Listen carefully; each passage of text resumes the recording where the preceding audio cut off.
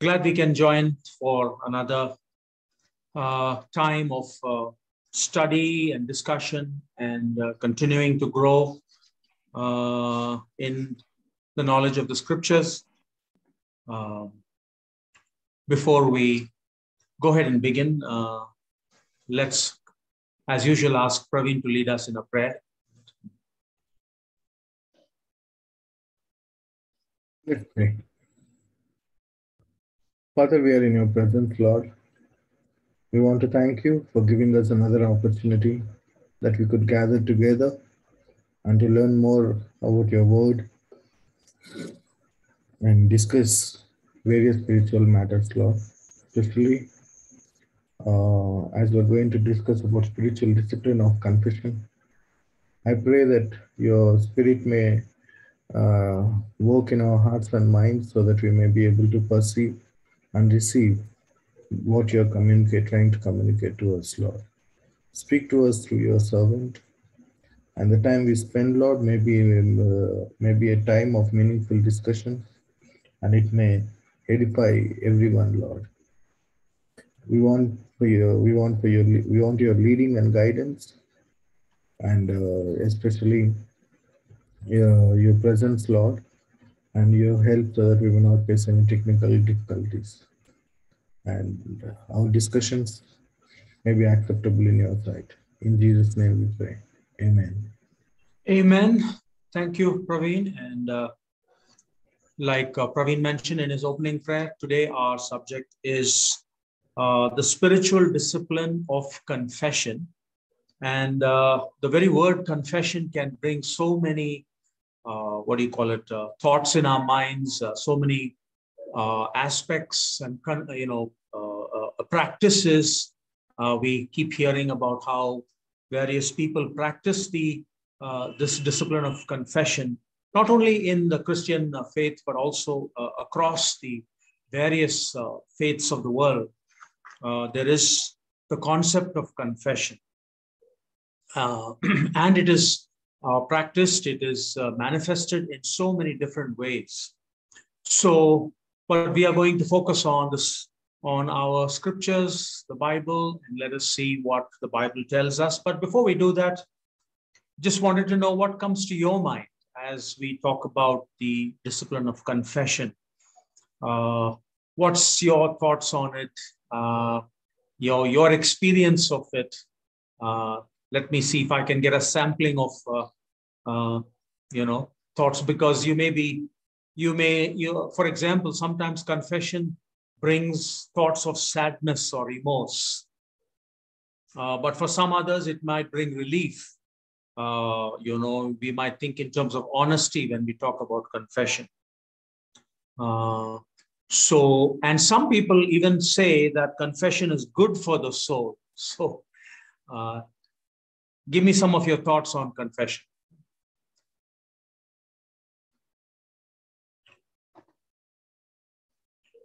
Yes, Suryamurthy, please unmute yourself as you share your thoughts. Confess your sins one to another. That comes to mind. Okay. So what I normally do, whenever I commit mistakes, I tell others I commit this mistake. I learn to improve, or you don't do that. I think that is also one way of confessing. Okay. Not necessarily the sin, the way in which the Bible looks at it. Any faults we have. Yes, that's interesting. In fact, I do have a small section on that, but it's not easy to do that, isn't it? I mean, sometimes it's for me, it's so easy. Okay. Looks like you're a very humble man. You're willing to accept your mistakes, which is not easy for a lot of people. Right? Yeah. Anil, go ahead. Yeah, but the Bible also says we have sinned against God and come before God with your, repentance and so on. So, yeah, I have found it as much easier to go before God and ask for forgiveness for a sin than to go to the person, which, but yes, it also brings my experience is that one keeps feeling guilty until you have confessed to God and said, then really a feeling of relief comes over you. That's my experience. Okay. Yes, very interesting. A sense of relief. Yes. Definitely a lot of people will feel that. And you also mentioned repentance. So maybe confession is somewhat like repentance, you would think, right? Okay. Correct. Yeah. Right. For Franklin and Vincent, who have just joined in, we are speaking on, or the topic today is the spiritual discipline of confession, just for your knowledge. So, Rimurti, you had a thought? Yes. When I make a mistake, and when I make a serious mistake, I don't spare some time to go to God and tell that I am doing something wrong. The moment I commit this thing, I know I am committing something wrong, and I tell him straight away, I am committing something wrong. Yeah. Okay.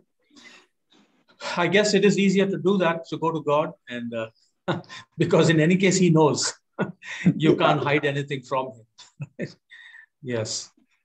Who else want to venture a thought on this confession?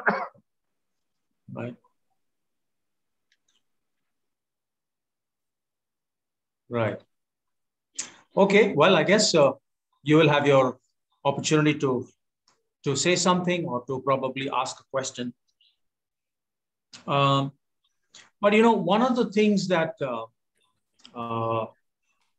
so people will wonder in terms of confession. When God already knows, of course, like we said, He already knows that you, all your mistakes, all your sins and sinfulness, He even knows the very thoughts that we have, sinful thoughts that we have. If He knows, and on the other hand, we read in the scriptures that God has already purchased our redemption. I mean, I'm just using some biblical language there, or I should say, if God has already engineered that forgiveness, why do we have to confess? And that's a question I think some people might struggle with to some extent. For example, I mean, I read in the book of Psalm 103, and this is a very familiar verse that we refer to on many occasions. Psalm 103, verse 12, it says, "As far as east is from the west, so far does God remove my sin." And so when we have verses like that, and let me just read you one or two more verses. In Hebrews chapter 9 and verse 26, here it says, "He," and talking about Jesus, "has appeared once for all at the end of the ages to put away sin by the sacrifice of Himself." All right. And one more verse in chapter 10, Hebrews chapter 10 and verse 14, it says, "For by a single offering, He has perfected for all time those who are being sanctified." These verses very clearly indicate that Jesus Christ has removed sin. He has given the fitting answer to sin. Sin, in one sense, is removed as far as east is from the west. So the question again, begs itself, why confess, right? When Christ has won and removed, won the battle for us and removed the sin from us. Okay. Another question that comes to mind, does God need a confession to forgive? If He has already forgiven, does He need a confession to again forgive? Or is He limited by our confession? In other words, is His sacrifice effective only when we confess? So these are questions that I think will come to mind. And let me just venture to just discuss that for a moment. I think we should understand, and especially from our Trinitarian perspective, that we have come to see how God is love and how God has, has done everything for us. and has given us salvation by grace, not by works, we must definitely recognize that God's forgiveness is not, you should say, God is not limited by our confession to forgive, right? That's a point I want to make very clear. His forgiveness is not sort of constrained by what we do or don't do. It is not that unless we repent of every sin or confess every sin, only then forgiveness is effective. If that is true, then we are going to be in trouble. Why are we going to be in trouble? Because can you remember all your sins? Can any one of us as human beings remember every last sin you have done? So if God's forgiveness comes only because of our confession, then there are many sins that we may not have remembered. Sometimes we don't even know we have sinned, right? And so the question, is a crucial one for us to answer. We must remember that, we have another verse in the book of Revelation. It says, the Lamb of God slain from the foundations of the world. Here, this verse seemed to indicate that God's intention was never to retain sin or to remember our sin or to keep our sin, for him to, to keep making us feel guilty. That is not, that just goes against God's very in nature and his intention. What we must understand is here that Jesus died for our sins. He purchased our forgiveness for us before we were even born. All right. And that's why it talks about the Lamb of God slain from the foundations of the world. In 2 Corinthians chapter 5 and verse 19, here the apostle tells us, God was reconciling the world to himself in Christ, not counting people's sins against them. In other words, he forgave us even before we could confess, right? Even before we could effectively repent, even before we could come to confess and even know our sins, God has dealt with sin effectively as the Lamb of God. All right. So confession is not something that limits God for forgiveness, or his forgiveness doesn't come only because we confess. That is the point I want to make. And maybe if you have any questions on that, we'll discuss that. But let me move then to ask the question, then why confess? Obviously, the question that we have to ask is, for what reason do we then confess? Why is the scriptures talking about confession? Right? And it might indicate, some of the scriptures might indicate that unless we confess, we are not forgiven. And yet the Bible says God has removed our sins. So I want to reiterate, I want to give you the confidence that there is no contradiction there. It is the contradiction is the way we understand. So let me then give you some points as to why must we confess our sins? Why does the Bible reiterate the need for us to confess our sins? And I'm just going to bring out some points, and I won't take the time to read scripture here, but I will refer to a few scriptures as we move along. One point we must keep in mind is God has already removed our sin. So the question is, why confess? Point number one, to be aware of our sins, that we are sinners. When we confess, what we are doing is we are making ourselves aware. In other words, confession in one sense is for us, not for God. God is not the one who needs our confession. We need our confession. So the very first point we need to keep in mind is When we confess, we become aware that we indeed are sinners. Okay? Now, when we understand that we are sinners, the point number 2 that I would like to go to is that the only way to enjoy freedom, true freedom, is to have that sin removed. So when we confess, we are aware that we are sinners, we have sinned, we fall short regularly, and we then remind ourselves through confession that the only way we can enjoy a sense of freedom from that sin is for that sin to be removed. All right? So that leads us to the third point. When we know and are become aware of our sin and it has to be removed so that we may enjoy a sense of freedom, we begin to see the need for Jesus Christ, right? We see the need for Christ because he is the only one who has removed sin, right? His intervention has removed sin.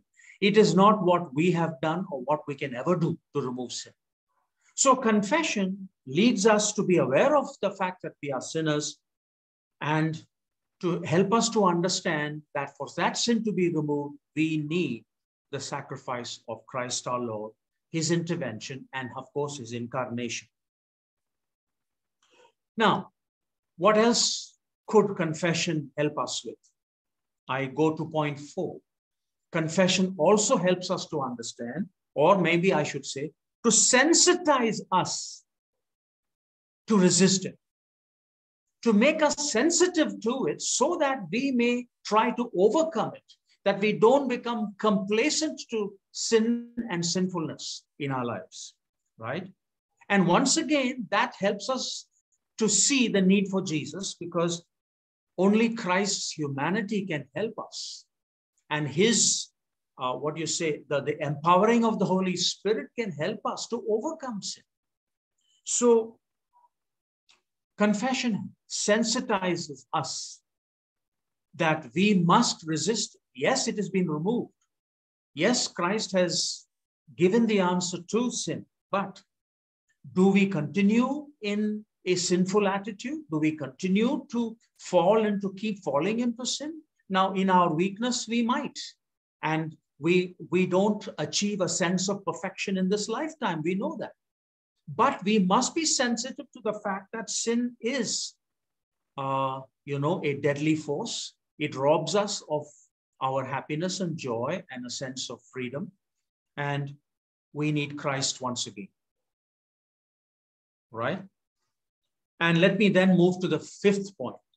Confession is a way to receive and enjoy redemption. Let me make that point clear. Let us not forget, redemption is already given to us. It's a gift, right? But a gift must be received. Confession is a way to receive the redemption, to receive the gift of forgiveness, right? So it's only when we receive it that we experience its benefits. The only way we can experience the benefit of redemption and God's forgiveness is by receiving it.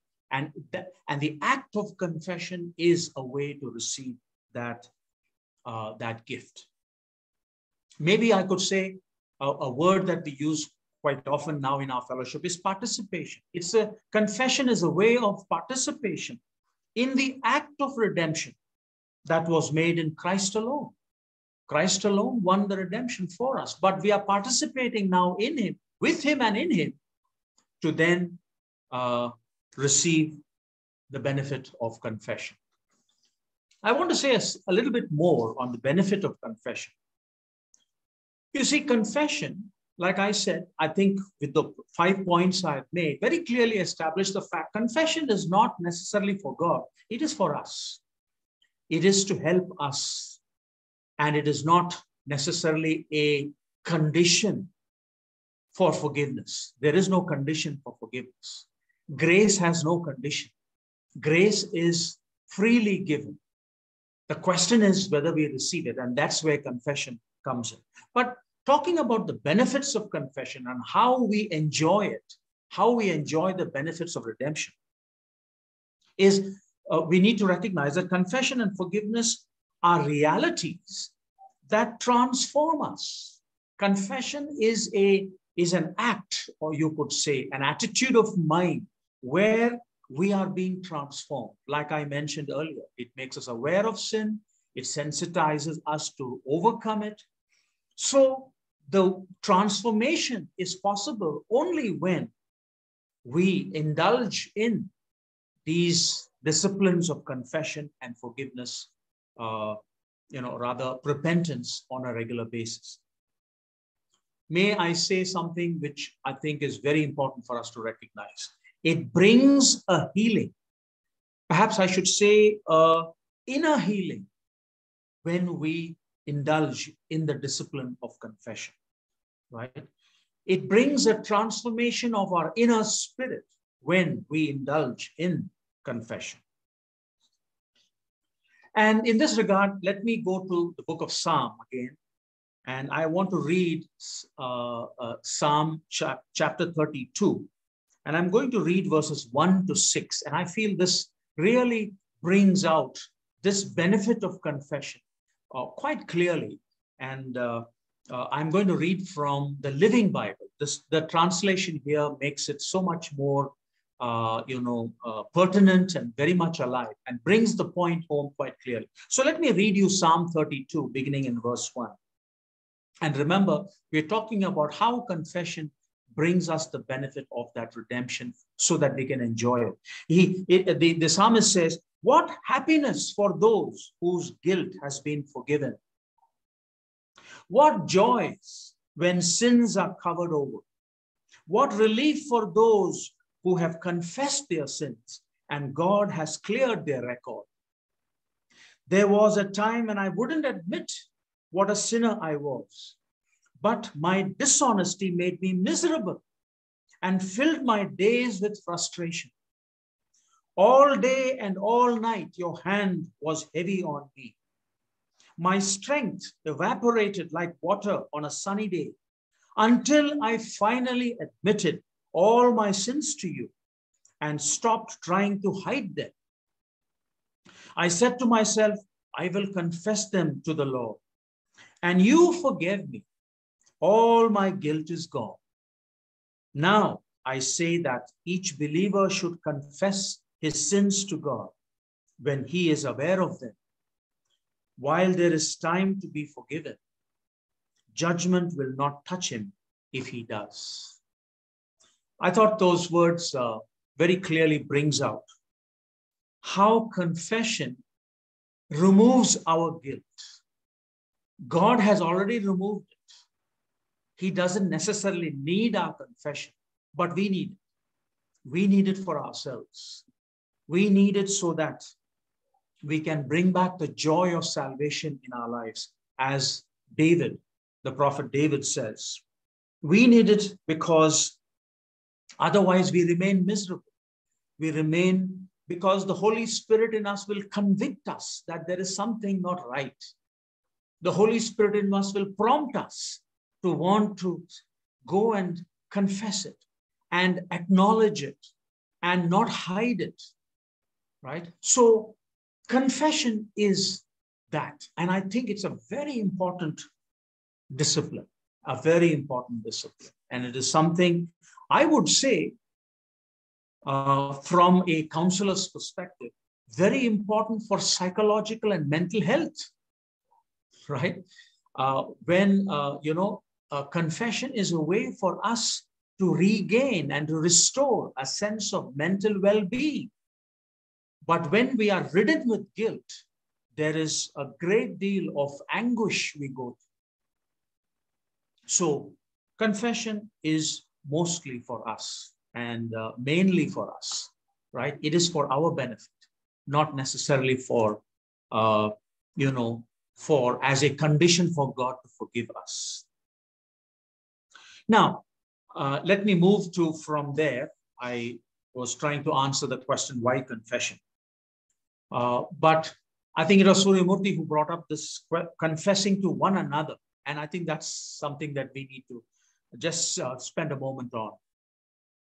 And the scripture here is from James, the book of James, chapter 5 and verse 16. It says, confess your sins to one another and pray for one another that you may be healed. Now, what is this kind of confession, right? Let me say what it is not. It is not a command to share all your embarrassing and dirty laundry with others. Right?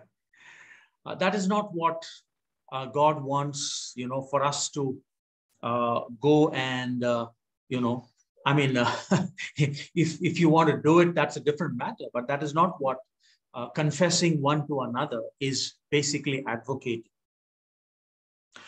Let me also say that it is not a mandate to have confessional booths in church. And you might recognize what I'm referring to. It is not something that we do where we sit in an enclosure and start confessing, and then somebody on the other side will absolve you. You don't need absolution from any human being in one sense. Absolution comes from God. But there is an important reason that we do need to confess to one another. And basically, it is for us to recognize that we do sin not only against God, but we sin against each other, don't we? We cause harm, we cause distress, we cause tremendous amount of anguish to one another. And in that respect, we not only need forgiveness from God, we need forgiveness from one another, right? And then that forgiveness must lead to reconciliation. I think that is very clear in the scriptures. This is when I think confessing to one another becomes very pertinent, very important, and of course, very meaningful. So when it says confess your sins to one another, I am presuming here, there's a presumption on my part, that the sin is against the other person. Sin is against each other. And there is a need for us to acknowledge it and receive forgiveness from the others, and to be able to facilitate reconciliation. That is the reason why in Galatians chapter 6, here in verse 1, it says, brothers, if anyone is caught in any transgression, you who are spiritual should restore him in a spirit of gentleness.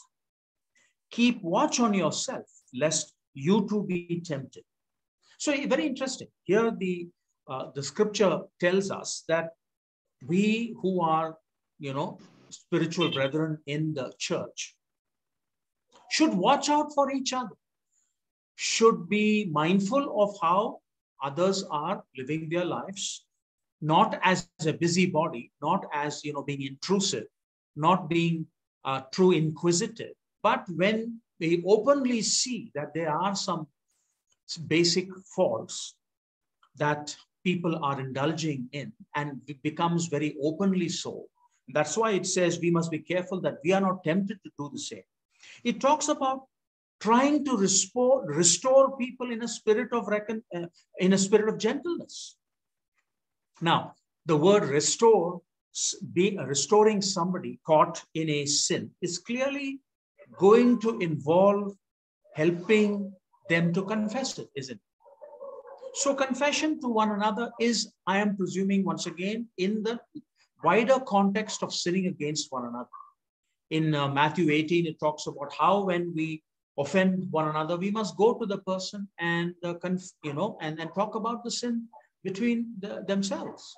So these are ways that I would like to look at confession with one another. Now, that doesn't mean to say that, we can't confess our sins against God with one another. That definitely is also, very much acceptable, and maybe is part of what the scripture is trying to allude. I would like to say that the scripture is perhaps alluding mostly to the sins against one another. But yes, we can take help from each other. We can confess. I think like one of you said, it helps you to remove the guilt, and it helps to overcome these attitudes, especially that begins to trouble us. So I hope that those thoughts might suffice for us to speak about confession.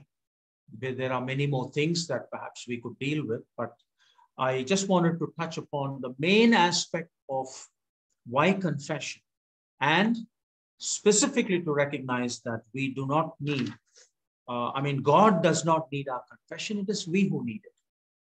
I want to end by giving you a quotation from Richard Foster, who once again is one of those who have written extensively on these subjects. And I thought that some of the thoughts that he brings in this particular quotation can be very helpful. Let me read to you this quotation, and then we will get into our discussion. Richard Foster says, "Confession is a difficult discipline for us because we all too often view the believing community as a fellowship of saints before we see it as a fellowship of sinners." He goes on to say, "But if we know that the people of God are first a fellowship of sinners, we are free to hear the unconditional call of God's love and to confess our needs openly before a brother or sister. We know we are not alone in our sin. The fear and pride that cling to us like barnacles cling to others also. We are sinners together. In acts of mutual confession, we release the power that heals. Our humanity is no longer denied, but transformed." And that's the note I'd like to leave this study on. Confession is for our transformation. It is for our inner healing. And it is for us to be able to receive the gift of forgiveness that is already made possible right from the very foundations of the world by the Lamb of God, whom, of course, we worship, and we will worship very specifically in the Advent season as we come along. Okay, thank you very much for your attention. Let me open it up for some comments, questions, thoughts. I'm sure you can add something. Yes, Suryamurthy, go ahead. Make sure you unmute yourself. Thank you. We frequently talk about God removing the sins. In the past, we used to understand that God was removing the penalty of sins. Whenever the word comes, whenever you use the phrase removing the sins, we used to understand that God is removing the penalty of sins. Okay. That was one way of looking at that. Another way of looking at it is God is removing the sin from your records, okay, your database. So, which is my correct understanding, or both are correct understanding? I just want to know. What is meant by God removing the sins? Right. Yes. Yeah. There are various ways of looking at it. The way I will answer you for that question is, first and foremost, you said God removes the penalty of sin. Now, when you say penalty of sin, I'm presuming you are talking about the ultimate penalty, which is death. Eternal death, or that is what you probably mean. But we need to recognize sometimes God does not necessarily remove the effects of sin, right? You could say that could be like a penalty that we pay in this lifetime. For example, if a person who has, stole a considerable amount of money may go to jail, that effect of sin may not necessarily be removed. He may still have to suffer in jail. But when we talk about removing the penalty of sin, I am once again presuming we are talking about the ultimate effect in the sense of being separated from God. The second point you mentioned, he has removed sin. I can only refer to what John says about, that is John the Baptist, who says, as Jesus Christ, ushers in his ministry, John the Baptist says, "The Lamb of God who takes away the sins of the world," right? In other words, he has effectively removed the sins of the world. So lock, stock, and barrel. Sin has been defeated, like the Apostle Paul says in Corinthians, that the sting of sin is death, and death has been vanquished. Death has been overcome by Jesus Christ our Lord. So sin itself has been removed, right? And when the psalmist says, as far as east is from the west, so far does God remove my sin. So sin itself has been dealt with, and we never have to worry about it in the fullness of the kingdom. So my answer to you is both. He has removed the ultimate penalty, and he has removed sin itself. And in the fullness of the kingdom, we will never have to worry about that. Thank you. Yeah. Anybody else want to add to that? I think Mrs. Noah want to say something. Somebody should help you unmute, Mrs. Noah. We will wait for you to be unmuted, and then. In the Lord's Prayer, yeah. Jesus has taught us to, the prayer he has taught us that in that he says, forgive us as we forgive them, those who forgive us. Correct. So this is what Jesus has taught us to pray. Okay. Perhaps, yes, forgive others as we have been forgiven, right? Forgive our debtors as we have been forgiven, right? I think what Jesus meant in that prayer is that just as we have been forgiven, much, much greater, debts, how, we must be willing to extend that same sense of forgiveness, especially to even minor sins of others. Remember, I said that we can sin against each other. And so in that respect, we must also imbibe an attitude of forgiveness because we have received forgiveness. I think that is what Jesus specifically meant. I think we can talk more about that, but anyone wants to add to that?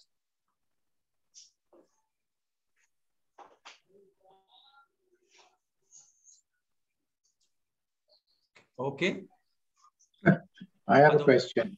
Yes, Anil. No, you said forgive others as we have been forgiven. Does it imply that you forgive others only after they've sought your forgiveness, or you forgive them anyway? Are you inferring that they must fall on their knees and confess to you? Not necessarily. They can just fold their hands and say, "Forgive me." I would think we must maintain an attitude of forgiveness, which means to say, even before they come to you, you have already given given your forgiveness. Because remember, if you don't, you are the one who is hurting inside. Right? Yes. Does it help? I read a good quotation the other day, which says, if you hold on to your bitterness against somebody, it's like you are drinking poison and expecting the other person to die. Yeah, I heard that. That's interesting. Yeah. But it's very true. I mean, there are these attitudes, and I think even science is beginning to prove that. Psychological science is proving that these attitudes only hurt us more, as well as hurting the others. Yes, so we are killing ourselves also. Correct. Okay, confession. Who wants to confess?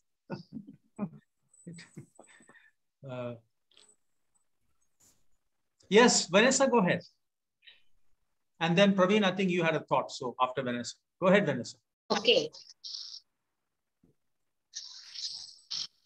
Okay. I was in a Catholic school, a boarding school, where every month the priest would come and we would have to go and have confession. So in school, there is not many sins that we can do, especially in a boarding school, we cannot commit many sins. But we used to try to make up some sins. The study hour, we used to go to sit and wait for our turn to confess the sins. So I did not take this confession very seriously. it was like a game or joke to us in school.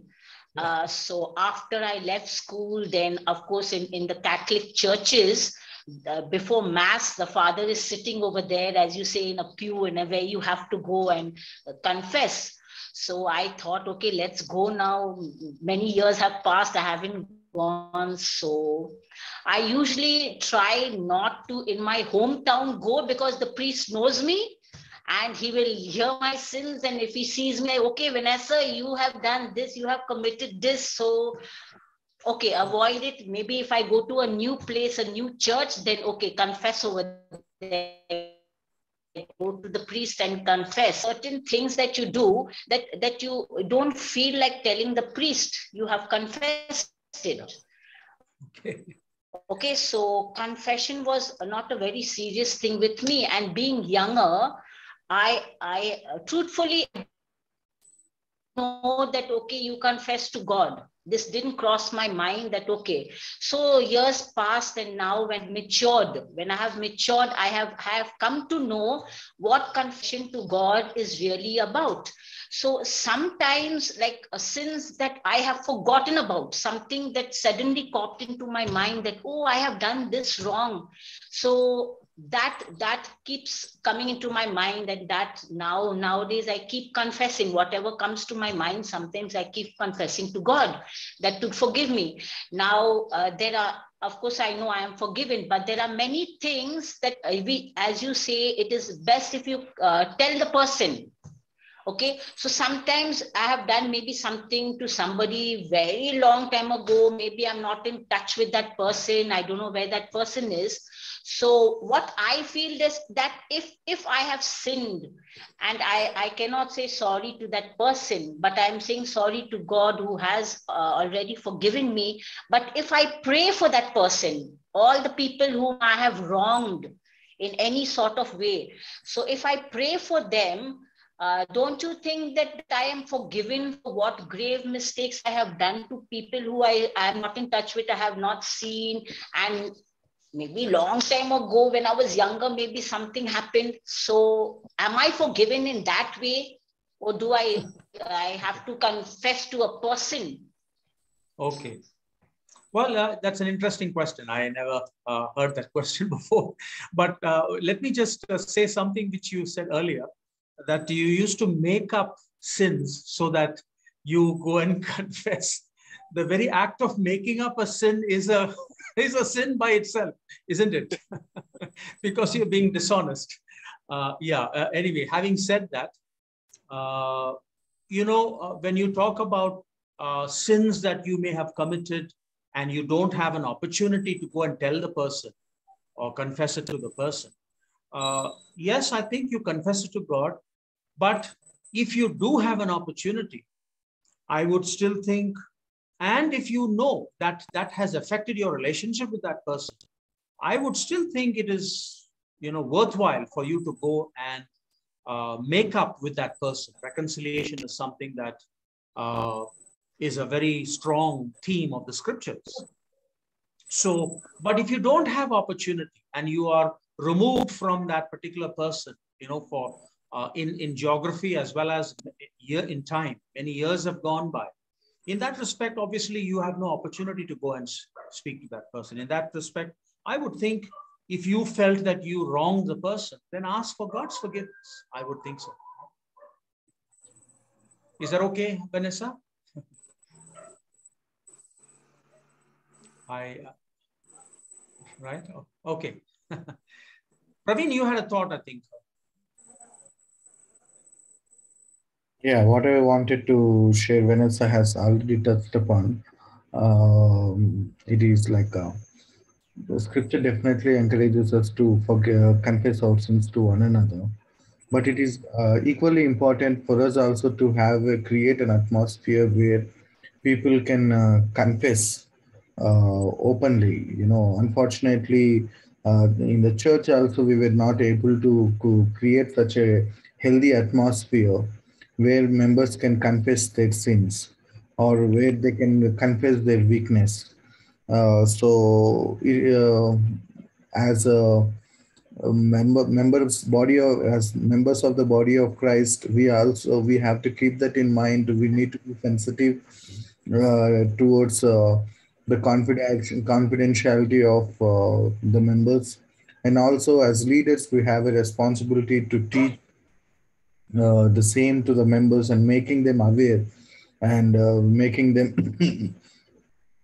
to be sensitive to these matters. So, as of now, though the scripture teaches us to confess our sins to one another, but the present situation in the church is not up to the standards that we have, standards where we can.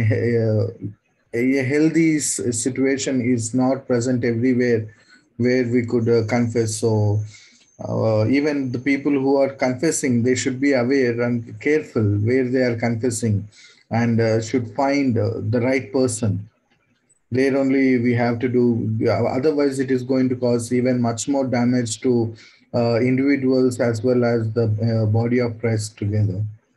So we should we should use our common sense, and we should be able to discern the situation and the people, and then only we should be doing that.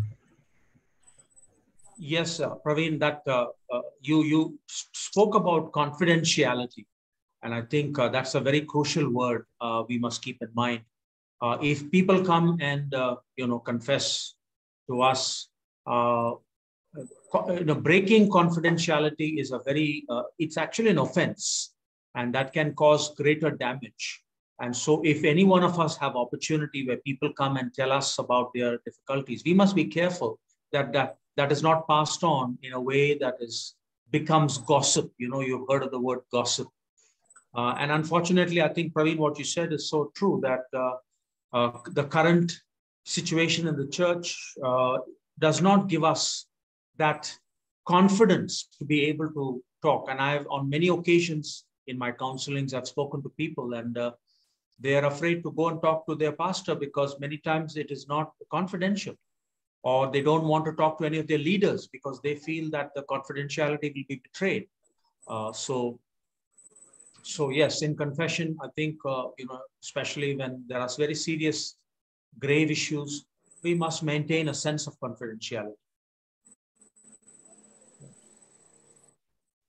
Anything else, Praveen, you wanted to add to that? Whatever. Okay. Any questions on this aspect of, yes, Franklin, go ahead. Sir, two quick observations. Sir, Christianity is ABC. I want to explain Christianity is ABC. A stands for acknowledging our sins and accepting God's forgiveness and grace. B stands for believing in Christ. And C stands for confession. All three are important. Okay. The second observation I want to make is, sir, confession is an ongoing process. In the book of Peter, it says, sir, that your prayers be not hindered. I think the apostle is encouraging you to confess so that your prayers be not hindered. Okay. Yes, I think that scripture that Peter, which you quoted about Peter, is very, very good. I think sometimes that lack of confession can hinder our prayers. Yeah, that is true. Right. So that's another very important thing that we keep in mind. That's why for us, we take confession seriously. I think Vanessa was saying that it was more of a joke in another denomination, but I think we as Christians who believe in Jesus and who believe that God has forgiven us, we must understand the need for confession. And of course, like I said earlier, confession is a way that we are acknowledging and receiving the grace of God. So for us, it is very important. Thank you, Franklin, for bringing those thoughts. I bring a couple of thoughts. Yes, Praveen, go ahead. Number one is confession by itself is a therapeutic, actually, as we have already discussed. That is one of the main reasons in the churches, the traditional churches, in fact, from 1500s only it changed, but even before, even Orthodox churches, all these churches, they have this practice of confession.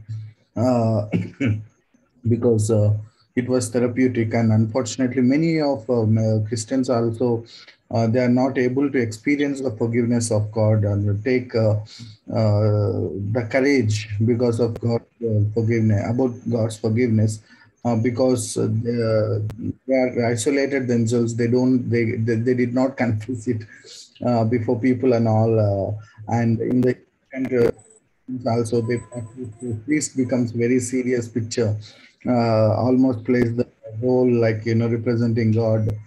So that is one of the reasons this confession practice has been introduced in the early church. So it is therapeutic in its very nature, but we have also seen in the history that it has been abused, or the misuse of this also happen. One thing I'd like to bring to your notice, and would like to encourage all of us to be cautious about it, especially when we go to if you come across any hyper charismatic groups, they say unless you confess all your sins, you will not be able to receive the Holy Spirit. Unless you confess all your sins, you are not healed. I still remember one particular incident. There is a pastor who is very much very close to me. Uh, he, and his wife, she has to undergo so many surgeries. And there is another pastor who is highly educated man, and his wife goes to this lady, and who already underwent more than 15 surgeries. She says, "You confess if you have hidden any sins from in God's sight, then God will heal you." So God is not going to withdraw His grace, or He is not going to punish you for not confessing any sin. And He's not going to hold the anointing that is going to give to us, the Holy Spirit who is indwelling in us. He's not going to stop any of these because of confession. Let us not be abused by these kind of practices. These are very common, and so happening so much in this, especially in our country. It's happening very much, and there are lots of people undergoing depression because of this. They are not able to experience God's power, or they are not experiencing the anointing, and they feel, what sin have I hidden from God? They were not able to figure it out.